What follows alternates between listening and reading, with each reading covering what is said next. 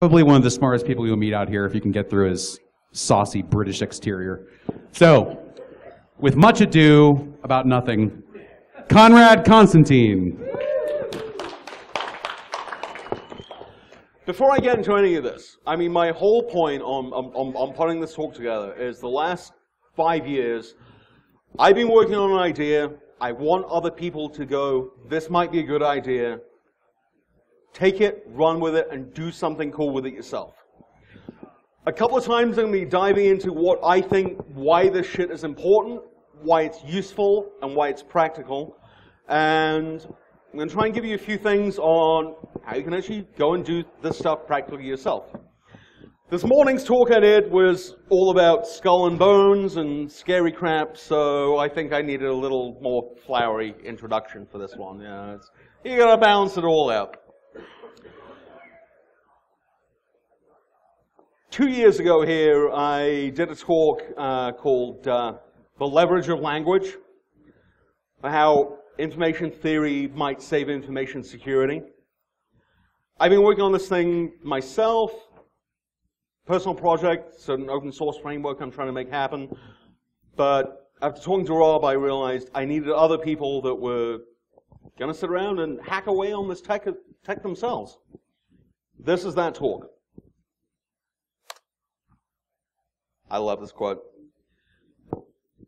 We are information security people, yet we spend most of our time working with data, not information. In fact, most of us in our day jobs spend a lot of our time being human extract, transform, load engine agents.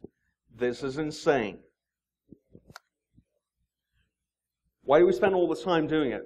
Because the things we actually come up with in terms of information, they're in our heads.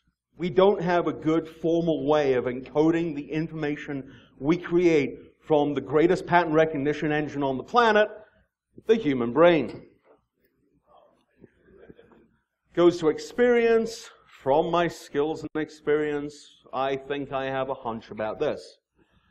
This is where I got started with this, and I said, I want to be able to encode this. I want to be able to capture that kind of tribal knowledge. I don't want to have to keep explaining how to do stuff to the new kids in the business. A few other things. My first set was realizing that we're stuck in the SQL world. We do everything with CSV, SQL databases, all these structured data sets. But essentially they're all so fundamentally broken for the nature of how security works for us. And so 5 years ago, I started getting into this idea of looking for a better technology to handle security information, security data with. Next 40 minutes, I'm going to give you some of the basics on how to go out, hack with this stuff yourself. Up until about last 6 months, I thought I was the only person on the planet really messing with this. By all means, after I'm done here, get a hold of me, talk about this shit. The only reason I'm here today is to give some other folks the idea that this might be a good idea, play around with themselves, and give me some other people to talk to.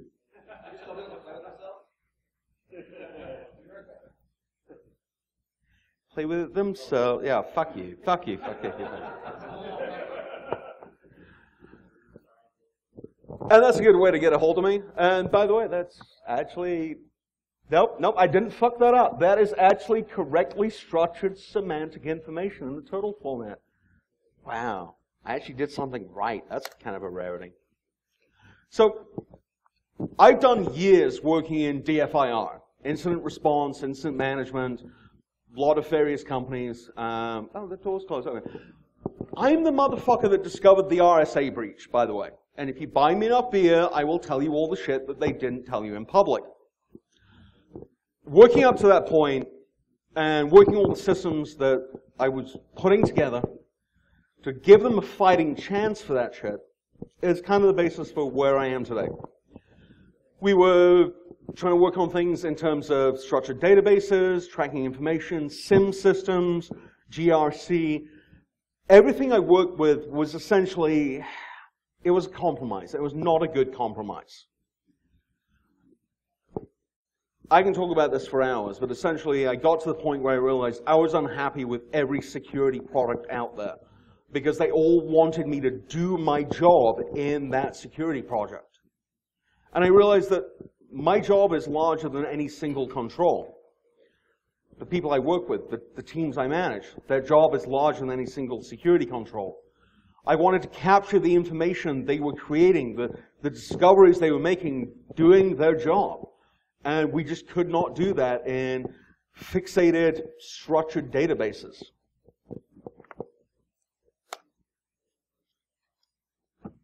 Disclaimer time. I think I already gave you this one. I got talked into doing this because I've been working on it for a while. I know this asshole. I know Meredith. I am not an academic. I do not have any kind of degree. But apparently, in the last couple of years of working on stuff practically, I found myself hanging around with these fuckers. Which is why, for some reason, I'm on this track right now with an audience full of people that are far more qualified to talk about this stuff than me. So, bear with me. I am going to get shit wrong. I'm not an academic. I am going to use the terms that I think work best and to help you understand how to make this stuff practical. Granted, in the last couple of years, terms like first-order transitive axioms have become things that have turned into my day-to-day vocabulary. This scares the hell out of me. But what I can do is I can give you all the stuff I've been working on, get past the weirdness of how to make this tech work, and if you guys use it and do something cool with it, this is totally worth my time, because this is the only thing I really want to do. I want to see other people working on the shit I'm working on. What do I say? So I've got someone else to compare notes with. That's fucking lonely. I got started, like everyone got started, RDBMS systems, relational databases.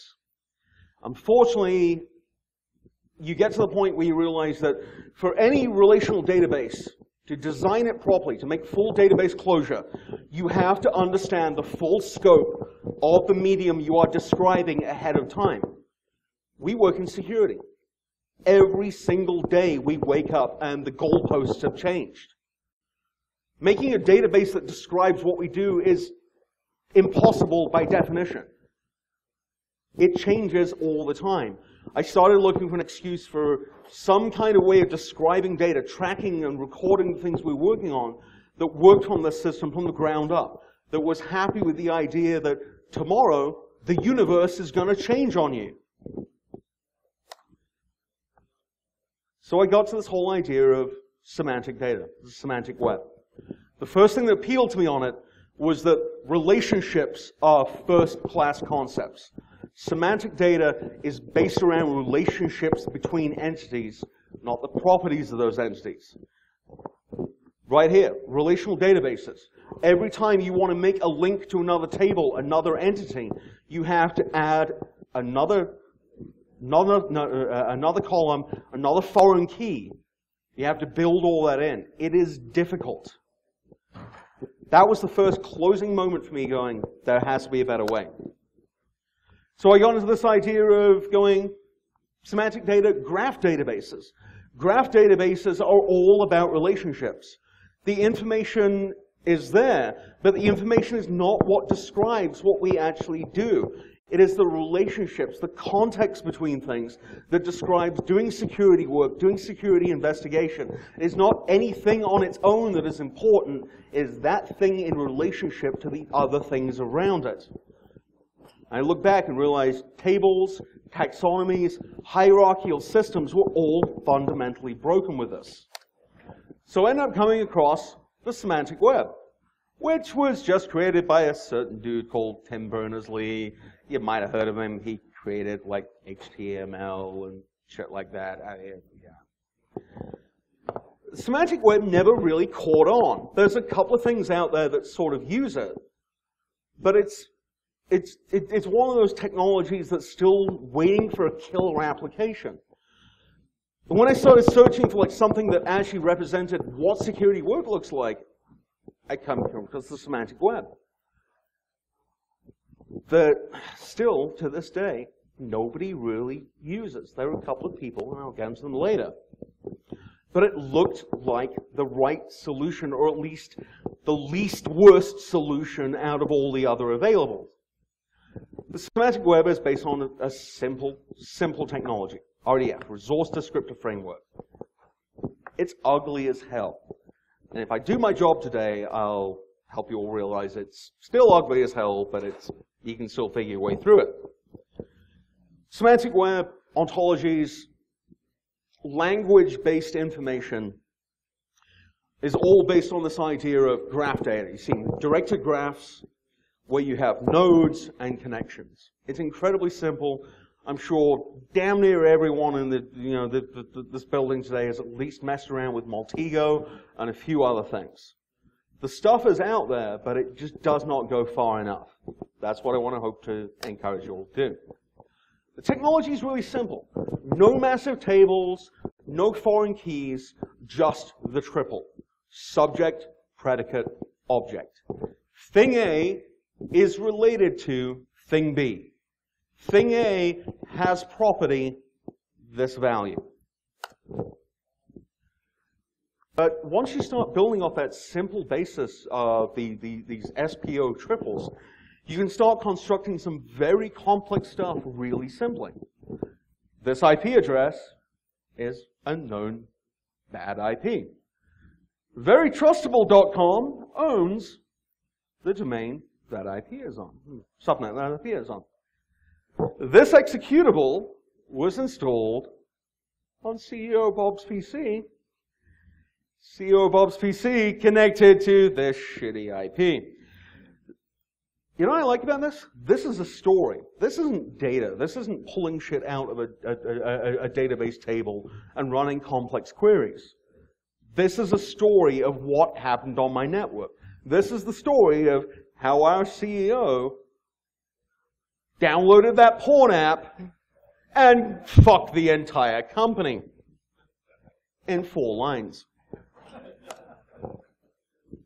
So what are these things? Once you start putting these triples together, you have to go, what is a thing? So we have subject, predicate, object. Subject and object, the left and the rightmost, are these things. Semantic data is very, very object-oriented. Things, not strings. This is a line I stole from Google because they have their own knowledge graph. And they come in 2 forms. There are nodes, which are locations, which are intended to be unique. And then there are literals. Literals are actual data values. I mean, when we put a database together, we expect it to be full of these literal, actual data values. Most databases are mostly full of literals, and then a few relationships, foreign keys, to other tables.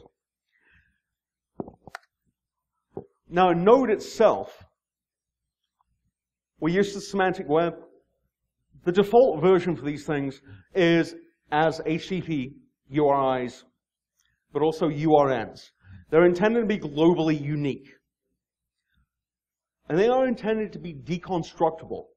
There is, when we say some data thing A, there should be some content there, but it's not necessary. And I'll show you why later. Now, the other half of these things are the things we don't know. We know they exist, but we don't know what their name is. We don't have a proper name for them. These are called anonymous nodes. So for the subject and object, we have 2 nodes, named, identifiable, and anonymous. They are there, but we don't have something to call them. The intention with named nodes is that there should be some content there.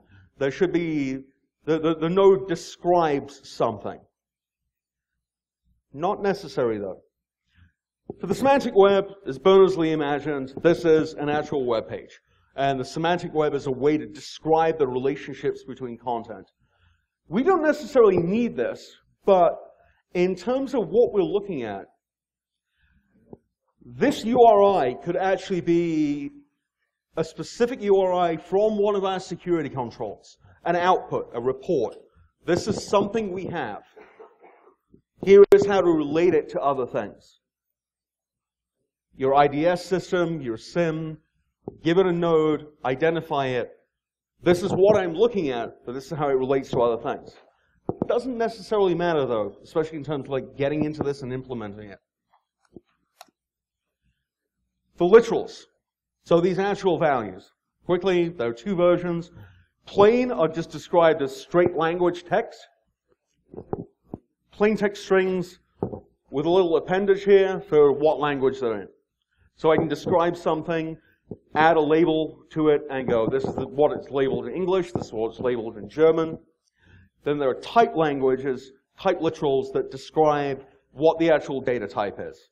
So here we have a regular string, a date timestamp, and here this is a positive integer. So it describes any rational number above 0.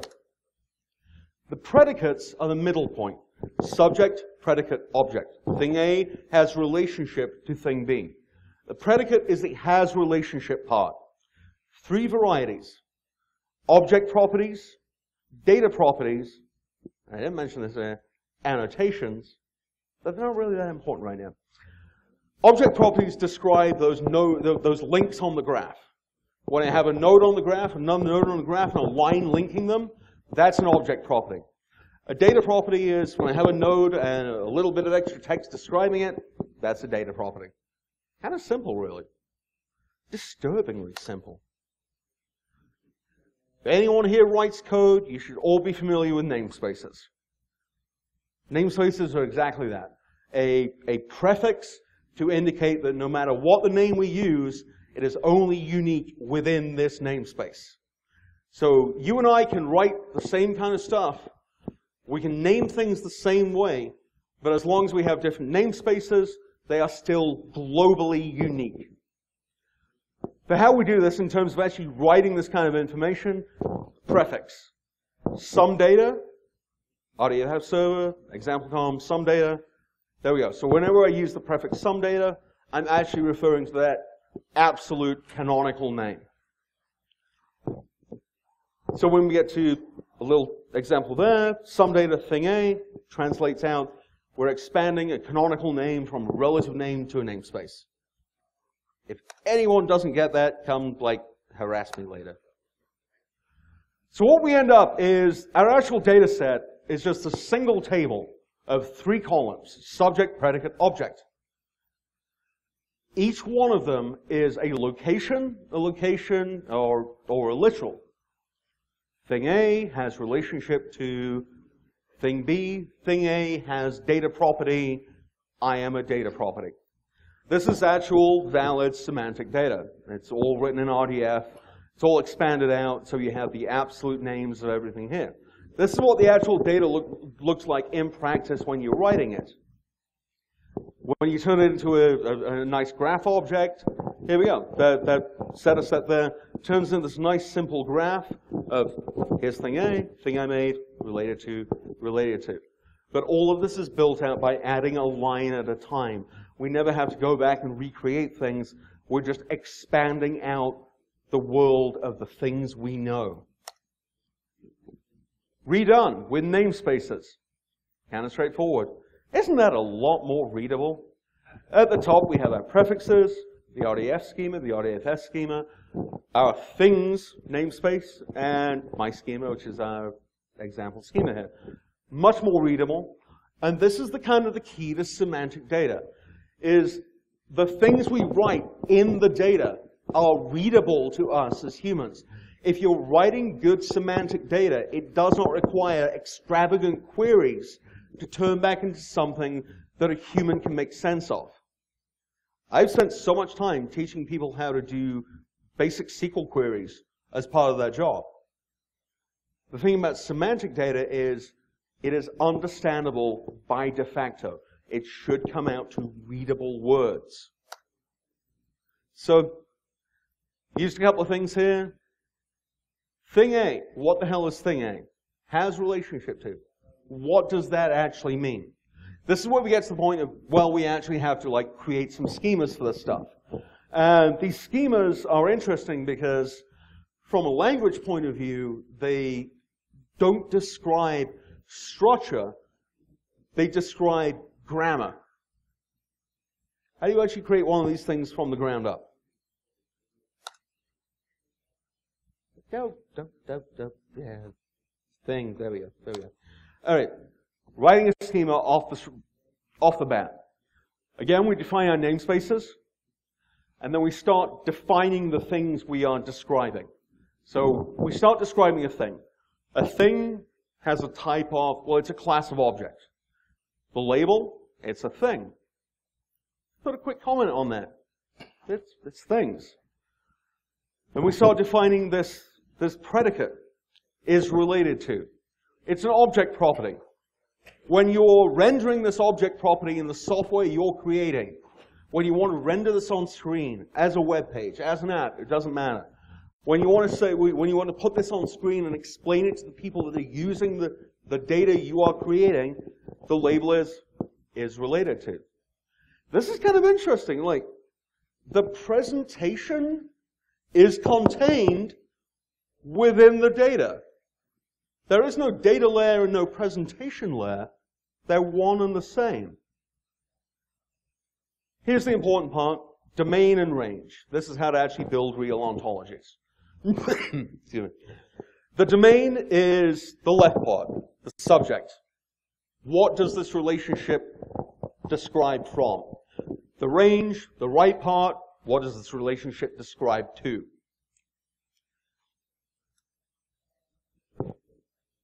Again, I went ahead of myself there. What's important with this is that the same triples that describe our data describe our schema. We're all used to writing SQL schemas, and you go and dump the database, and it starts out with a bunch of table creates. And once it's done the table creates, you start defining the data that goes into those. With semantic data, you can expand the schema as you go. You can dump data in, and then halfway down the file go, yeah, there's another relationship type here that I was not aware of previously. I am now going to define it. The data, the schema, the information, and the information about the information are indistinguishable. The actual language you do for describing these things, I've talked about RDF, but the current standard is something called OWL, Web Ontology Language, but WOL just didn't kind of run right. It's W3 standard. It is actually just another bunch of RDF data, and it, like we described, there is a bunch of triples describing what these things mean. What is an object property? Well, here are a bunch of triples that an object property is a type of property. An object property can connect a class to another class.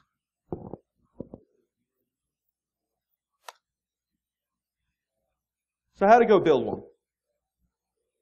First, you start out with, what are the things we're actually describing? So I want to build an an ontology about IP addresses. Well, for today's world, we're going to go, well, I have this thing called an IPv4 address. I also have this thing called an IP version 6 address. But then you go, well, these things are actually kind of the same thing. They're both subclasses of IP address. If I want to write a property that describes any IP address, then probably I want to include both of these things. And then you start thinking about it more and go, well, what is an IP address?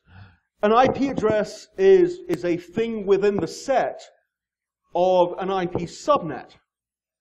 And you start describing the world more and more in more detail.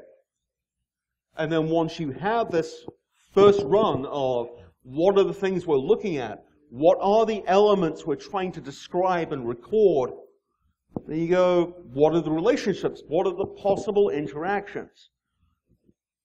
Is on subnet. An IP address is on subnet of a subnet object. It doesn't get any easier. It all expands out from here. This is what ontology design is about. Along the way, you have to, of course, record some actual information. Yes, I have an IP address, but what is the actual value of this IP address? Is it 192.168.10.10? Personally, if any of you record IP addresses as plain text strings, I hate you all. You are the problem I face every day. IP addresses are 32-bit integers.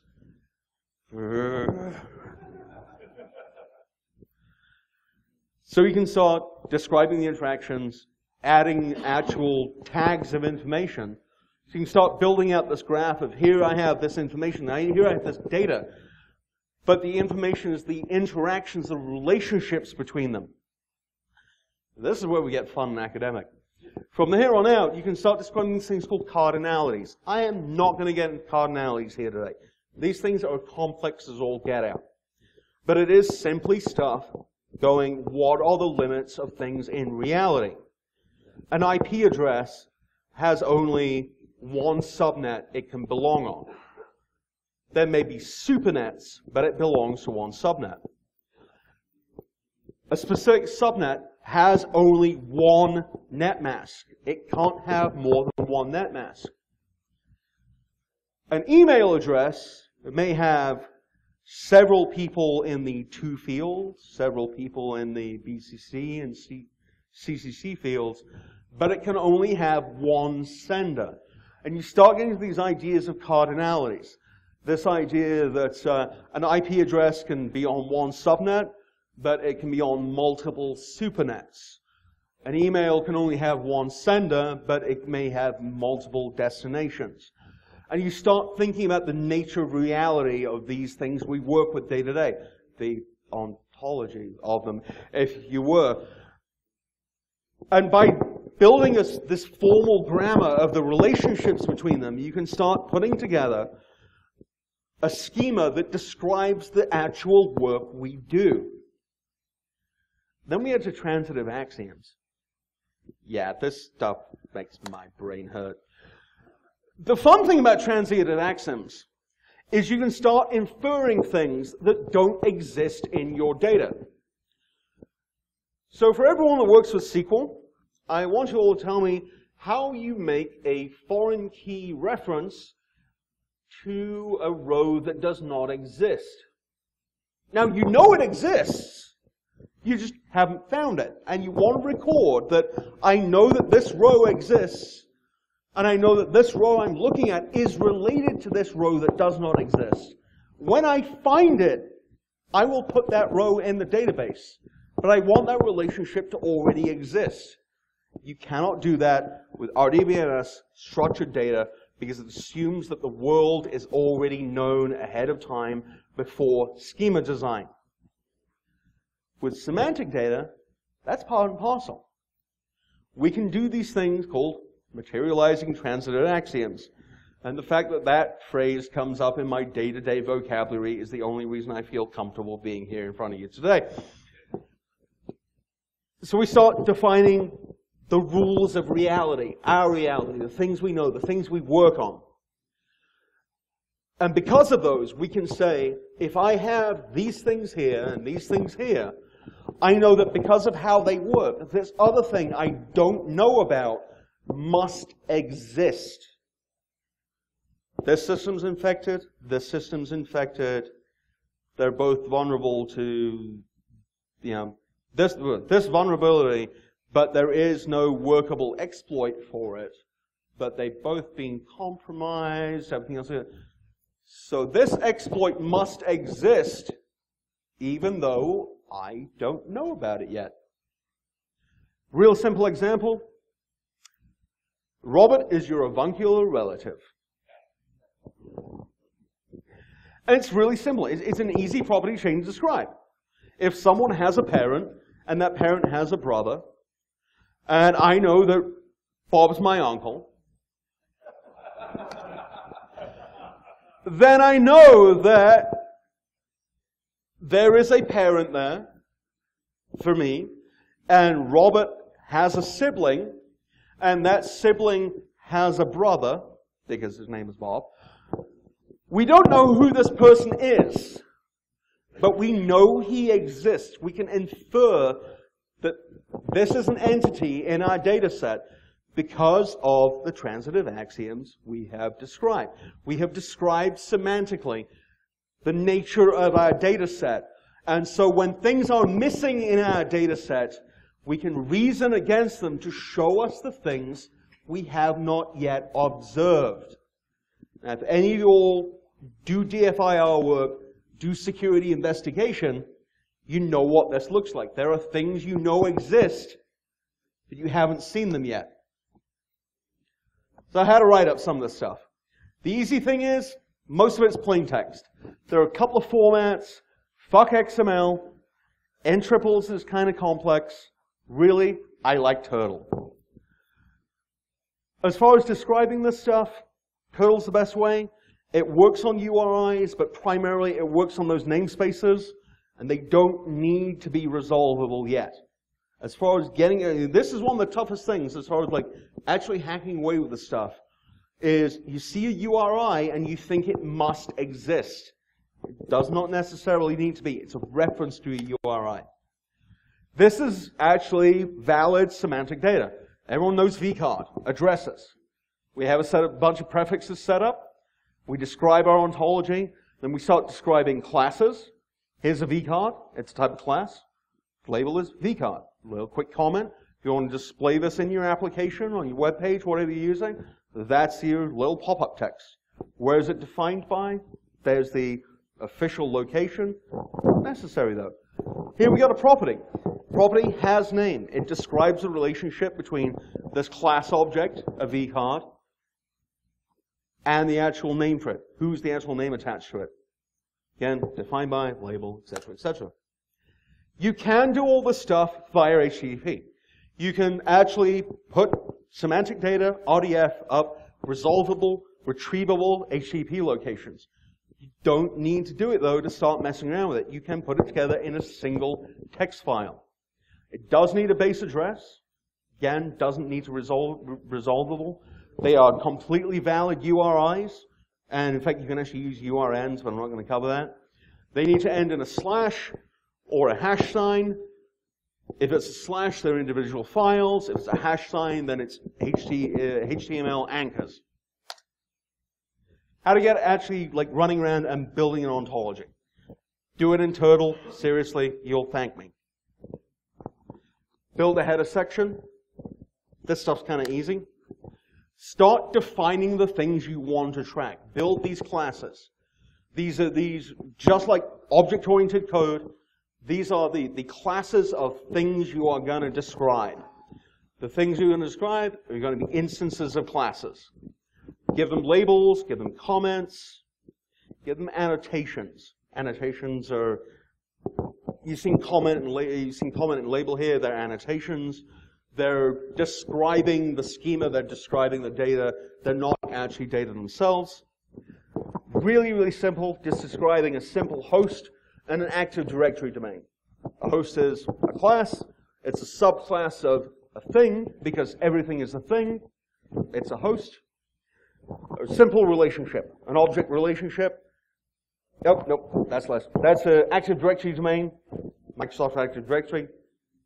There we go. Object property, describing relationships between things. We touched on this before. Domains, left side, range. Only a host can be on a domain. And on the right side, the range, on domain can only refer to a domain. This is, again, a grammatical thing. You can't use the term on domain to describe anything other than the relationship between a host and a domain. It just does not make linguistic sense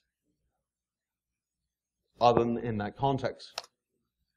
Data properties, simple, actual information, actual data. This one here, interesting, as I said, on terms of cardinality, it's also a functional property. Any host or any domain can only have one name. This functional property says that for any left side here, a host or a domain, there can only be one triple. Host has name, Bob CEO PC, can only exist once. has a cardinality of 1. It's built together a few named individuals. Again, valid data. We have a domain. We have 2 hosts here, and they're described as being members of this domain. That makes a simple graph, too. So, the tech's fun, but why actually InfoSec? Exactly this. I'm lazy and stupid. I am not a math guy. I kind of actually write code for a living right now, but that's going to end soon. But the one thing I can do is describe the stuff I do for a living in terms of plain language. And that's what got me started on this, is how do I take the things I know and talk about and encode them and share them with other people? And even if they don't know what I'm talking about, pass on the grammar for what I'm talking about so they can understand it in their own interpretation. Spent so much time working on in intelligence gathering, information sharing. Everyone has their own shitty schema of how they put together their CSV. And we get it, and like, thank you, FBI, here's a list of IP addresses. How do we actually use that? Again, we spend most of our time working being human extract, transform, load engines. I want something that describes what I'm actually looking at, and I want the systems I'm working with to be able to understand that and use it. Because if you say APT, and I say really fucking old school hacking, I can describe a grammar that says they're actually talking about the same thing. These 2 things mean the same thing. And I want my data systems, I want my data set, I want the information I'm working with to be able to understand that. I spent a lot of time trying to figure out how to make the kids fresh out of college without the 10,000 hours effective. Like, my mission right now in security is lower the bar to effectiveness for folks getting into this field. When the president says, we're going to create 5,000 new cybersecurity professionals this year, I'm going, cool, why don't you create 5,000 new brain surgeons while you're at it? Because, yeah, that doesn't take any time whatsoever. You sit down, read a book, you're an expert. What I found is I've spent a lot of time looking over the shoulder of junior InfoSec analysts. And they'll be looking at something, and they say, I know something's going on here, but I can't figure out why. Can you take a look at this? And I'll say, I'm like, you know what? If you look over here, like, check out the systems from, like, check out logs from, like, this DNS server or this web server or something. I bet you are going to find something there that references what you're looking at right now. And they go, look at logs from the DNS server, and they see a resolution lookup. And then they go, oh, you're right. We shouldn't take the DNS server for the entire company offline for being infected with malware because it's not actually connecting to the CNC system. It's just resolving the name for the CNC system. Not kidding. I've seen that happen too many times. And they're like, that's amazing. Okay, so from what I'm looking at right now, so I don't have to waste your time later, what in the alert I'm working on right now tells me to go look over that? I have to look at it and go, not a goddamn thing. I knew to look over there because, unlike you, I worked on a shit ton of system administration work and programming and all the other shit you need to do security work because this is the reason the cops don't hire folks fresh out of the academy to go work on homicide. They need the time on the streets. They need that 10,000 hours. But I also realized that's not right. We have to fix that. If these kids had the context of that, I mean, once I showed them to it, it was like, that makes total sense now. Now I understand what I'm looking at. I'm sitting there going, why doesn't the system show you that?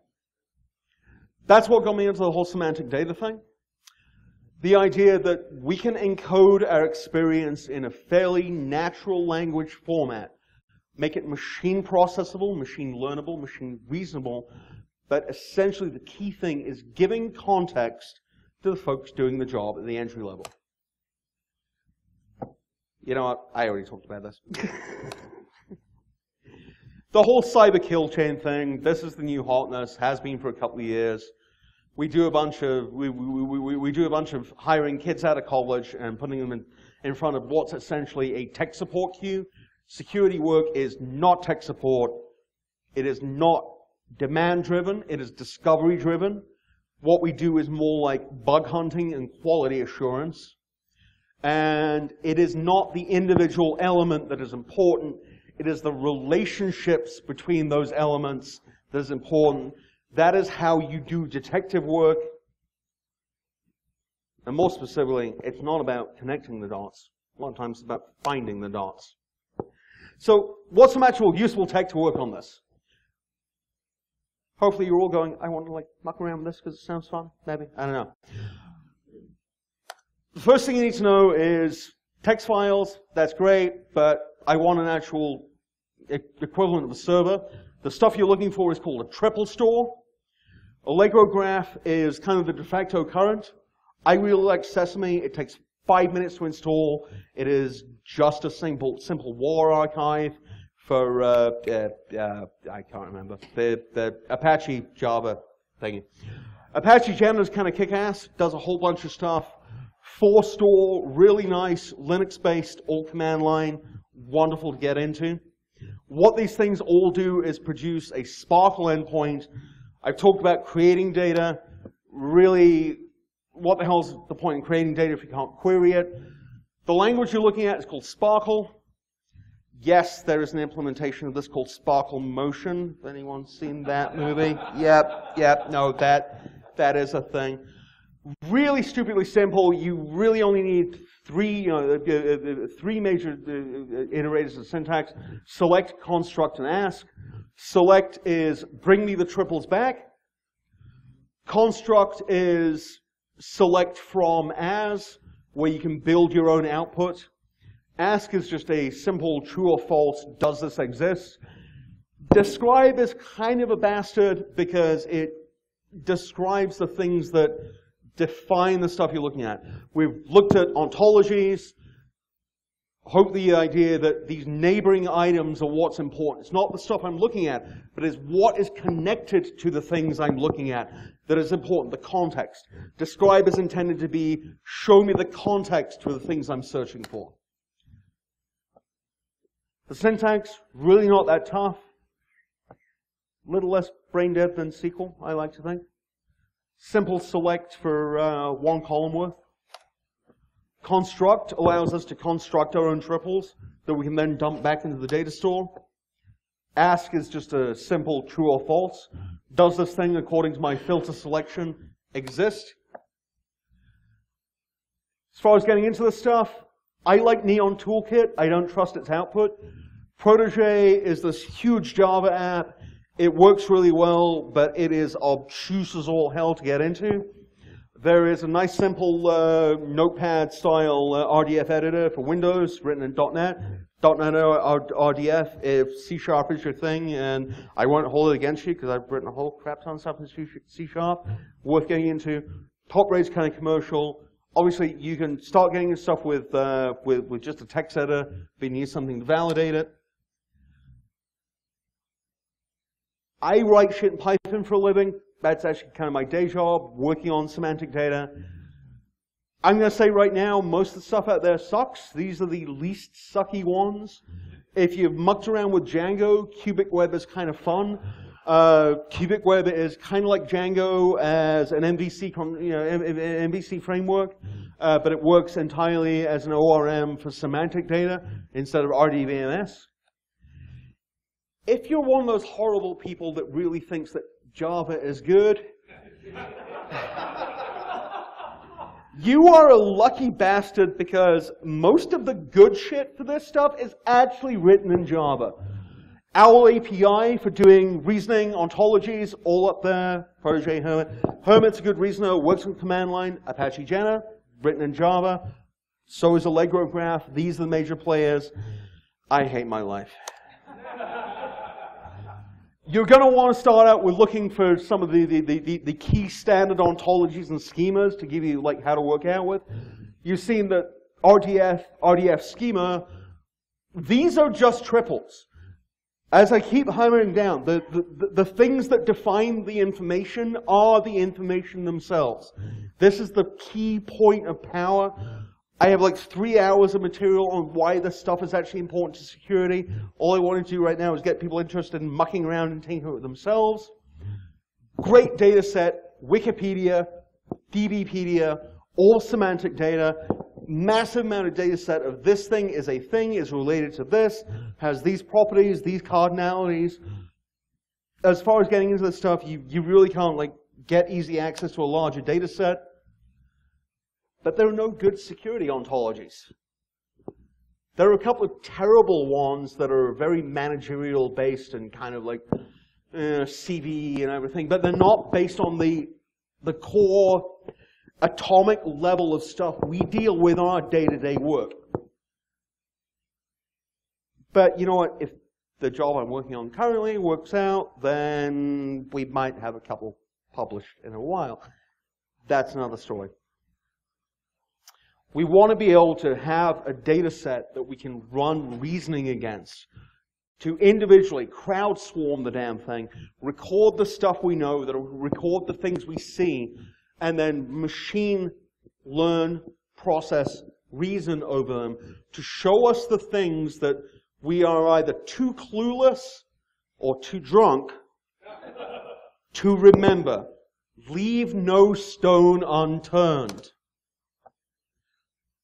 And you know what? If you all come up with your own ontologies, it doesn't matter. The whole thing about semantic data is if you describe your view of the world and you tell me where I can find that view of the world, then I can use my information, I can use your information, and I can say, okay, what you describe as APT, I describe as old school hacking.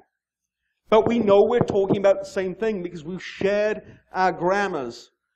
We can describe what is different between them, what is common, and we can use our own view of the world, but still share information, talk with other people, and see what they're describing, what they're recording, without having to sit there and write another goddamn Python parser to take a CSV file and dump it into our database.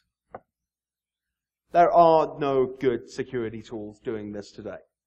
You all probably know Maltego. Maltego is not even scratching the surface. I've spent the last couple of years working on my own framework. That's another talk. It ain't ready yet. The important thing is, and I think a lot of other people, are sick of having to explain the things we did years ago to other people time and again. I want to put the stuff I know in with the data I'm working on. So when you look at an IP address, when you look at a host in your workflow systems, when you're doing your job, the things I know about it not only are recorded and annotated there, but the interactions, the things that are possible, the things that are reality, the things that are ontology, are there for them to use. Because when you can describe what is real, when you have eliminated the impossible, whatever remains, no matter how improbable, must be the truth. This shit's confusing as fuck. It took me a while to get into it. Imagine if SQL was defined in SQL, and all you needed to do to understand SQL was read a bunch of SQL scripts. Welcome to semantic data. As I said, until recently, I thought I was the only person running on this. I'm at CP Constantine on Twitter. Conrad at Mercenary Logic. This is my current obsession with making happen. I want more people dicking around with this shit and going, I found something cool. I'm like, I had not thought of that before. You're quite correct. I think it's a good idea. It came out of me being just incredibly dissatisfied with the tech we had, and the more I got into it, the more possibility for things we hadn't even thought possible became possible. I'm just one guy. I need some other folks. go tinker around with this shit, and if it doesn't make sense to you, I'll be happy to go, it confuses the hell out of me too.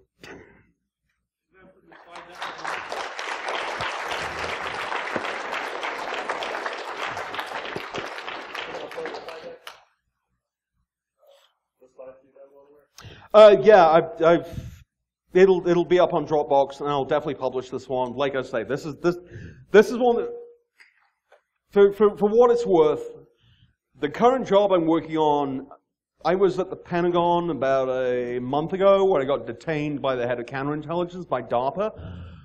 I knew that the intelligence community had been working on this stuff for a while, as a decision support system and many other things. I knew that all I was doing was recreating work that had been done before behind closed doors 20 years ago. In the last 6 months, because I'm now sort of working on this DARPA contract, I've been meeting a lot of those people. I just ran into the guy who created DAML, DARPA markup language, which was the forerunner to OWL and a lot of other things. And I know all I'm doing is clean room re-engineering stuff that the intelligence community, the government, has had at their disposal for years. All I care about is getting some of those ideas, putting them in your hands, and can we come up with something cool with it? I think it's possible. That's my whole fucking talk, basically.